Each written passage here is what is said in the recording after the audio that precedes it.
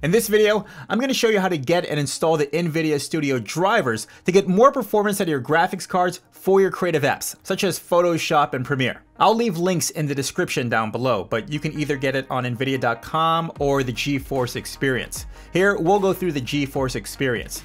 Once you're in, go to Drivers. Once the driver comes up, you're probably already using the game driver. Go ahead, go all the way to the right where it says check for updates, click on the three dots. Once you click on the three dots, you'll see you have another option, one game drivers and one studio driver option. Go ahead, click on studio driver and install. Now, once that's done installing, your graphics cards will now have optimized drivers for creative apps. And that's it, you're good to go. You get a little more performance, squeeze a little more performance out of your graphics card to do your favorite content creation work. All right, guys, any questions? Leave a comment down below and also leave a like if you found this helpful. Till next time, guys, learn, do, and share. I'll catch you later.